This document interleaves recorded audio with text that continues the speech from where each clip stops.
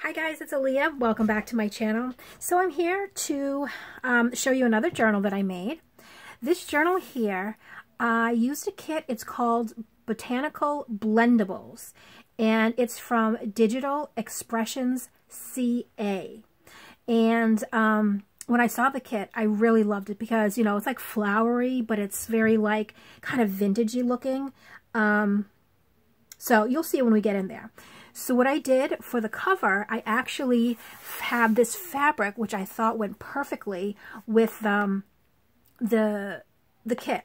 So it's covered in fabric. And then for the front, I did a little bit of layering. I have some vintage music paper.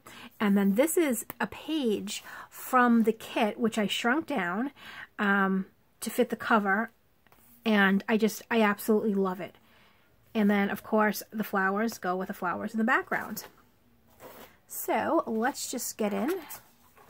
So in the front cover here, or in the inside cover, I left it blank because I didn't want to take away from this first page. So this is the first image I have from the kit, and I just love it. It's the flowers with a hummingbird, and then if you can see in the background right here, it's like a faded script, which it's just really cool looking. And then here, let me make sure I'm in frame. Okay, good, I am. So I used some of the extra material from the cover, and I turned it into a pocket. And in there, I have a vintage keyboard punch card. I cut it down a little bit just so it will fit. And then here are two elements from the kit. Now, I did do a lot of pages. I shrunk them down to make journaling cards, and I believe this is one of the pages I shrunk down, but this is one from the kit. Or maybe they both are, I'm not sure. But all the elements I'm pretty sure I used from just the kit. We'll see when we go through. So here I did another little, like a little cluster, and then underneath I have some, I think it was kind of like a ribbon or a trim, I'm not really sure. And then I put this, of course, because of the flowers, and it went really well with the kit. And then look at those on the back. I'm sorry if there's a glare. I think there might be. It's kind of glossy on the pages. And then here I have a little teeny tiny flip, so you can write in there. And then in here, I have two little journaling cards. Plenty of room to journal. And then here we have a little flip up and flip down. I decorated it with some more like cut off scraps. Here's a coffee dyed doily. And then in the back we have some and a vintage bin stock card. And here is another gorgeous page from the kit. Love that. See, it's very botanical, but it's very vintagey looking at the same time. So here's some more of this paper, and I think I got all of this paper, this line paper, from that's coffee dyed, and then some are color dyed, from my friend Sherry over at Turquoise Dreaming. So thank you so much. And then here, this is actually a glassine bag. Hold on, let me show you. And this was one of the scraps from the paper pad that I cut down. But see, here's the bag right here. Then I just did a little layering with some cloth and then some muslin underneath, and then a little, I know what these are. These are little cigarette cards that, like a digital cigarette card. That's what the small ones are. And we have some little lace on the bottom. So that goes in there. And then behind here is one of the pages that I shrunk down, and another journaling card. Another page from the kit. So beautiful. And then a little tiny pocket here with some little bits and pieces inside. There's another flip there. And then just a little layering. And then these two, oopsies, you can use as journaling cards. And we have that. There's another flip there. And here's like two half pages. And then on the bottom of here, we have that inside. So it's almost like a full page, but they're just broken in half. And then look at this one. Oh, that one's just so awesome. And I don't know if you can see this on camera, and actually I'm looking, and I think you can. See right here? It was a bee. So a little bee in the background. There's the script, and then the botanicals right there. And here is the, excuse me, my voice. The World Federation of Rose Societies. Rose classes. When I was using it, I wanted to keep this because it's kind of like, you could read it. It's like really kind of interesting. So I left that. Some half pages here. Here is, this is a vintage Rolodex card that I just did some layering on. Here's a butterfly, some the material from the cover, and then some crocheted lace. And we have those two in there. And then look at this vibrant paper. And I like this because it sort of reminds me of, like, you know, like the color from flowers. So that one's really neat.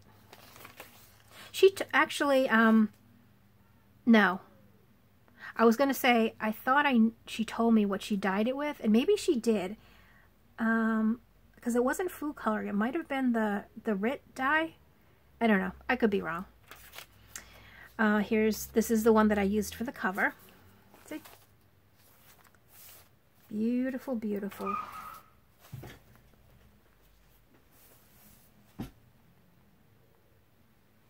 I'm sorry. I was distracted. I heard a screech and just want to make sure it was okay.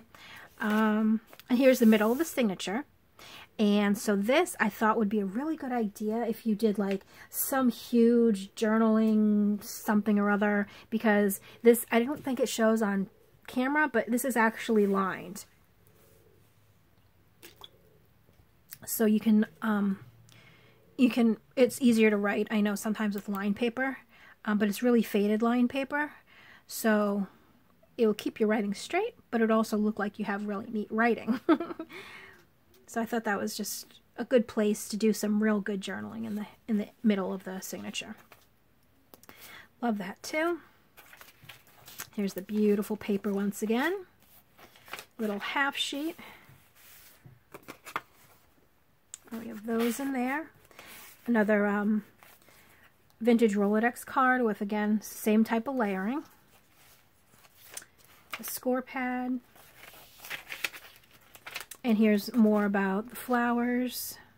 Actually, it was a book of roses, so it's all about roses. Oh, here's another little list here. This is the American Rose Society Modern Roses number 9. So I guess all the different types of roses. And then look at this page. I love it. Love it. I love the stamped script in the background. There's some like stamps, like actual like mail. See there and there. Faded butterfly. And then this gold one right here. Really, really cool. And then here's another little tiny flip. I love the little flips, actually. I really do. And the nice thing about making the little flips, you know, when you're cutting down paper and you always have those like kind of like little squares left over, that's what these are. And I said, well, instead of throwing them away, I want to make little tiny flips with them. And the little flips are perfect for the little pages. So I had some little fun. I had fun with flips. So here we have some journaling cards there. And then this flips up and there's a little hidden compartment inside here with some stuff, and you could hide other stuff in there too. And I actually got this idea from Danny over at well, Junk Journals and More. And I know her new Etsy is now Lovebound Journals, but I'm pretty sure that's where I saw it. She did something like this and it flipped. And then I just lined the edges with some ribbon here, and then there's some eyelid trim.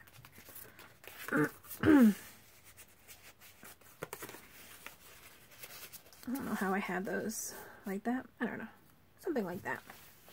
And then another little teeny pocket there.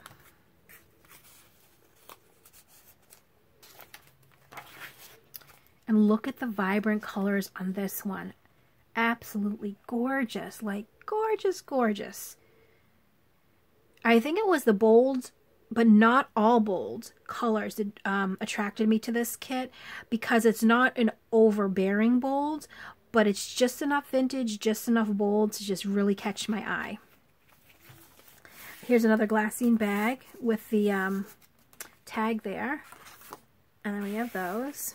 And I like these big journaling cards because, you know, like if you say you're a daily journaler, you can really, if you wanted to, you know, you put your date, you write all about your day here. You can either tuck it back inside or say you want to put it out somewhere. You could put it here, put some washi on it, and then use it as a flip. And then, you know, you can see your journaling on the back. So I wanted to make some different possibilities with the bigger journaling cards because a lot of the times I have always just small journaling cards. But for this one, I made big ones too. Plus also the size of the journal helps. This one is, you know, like I think it's 5.5 by 8.5. So it's able to have bigger journaling cards. Sometimes when I do like the traveler's notebook size, you know, you're limited with the size of the tags that you actually put in the journals. So with bigger notebooks, I think going forward, I'm going to start putting bigger tags in because you're able to. So look at this page here. Look how it made this little, it looks like it's running. So it has the blue, the yellow, and then the green. It's just really, really cool. And then that opens up too. Really neat. And then another perfect page there. And I love the background. It's like a handwritten something or other, but it just goes with the image, which is really cool. And then here we have another flip up and flip down and a tuck behind, and I have those two things in the tuck.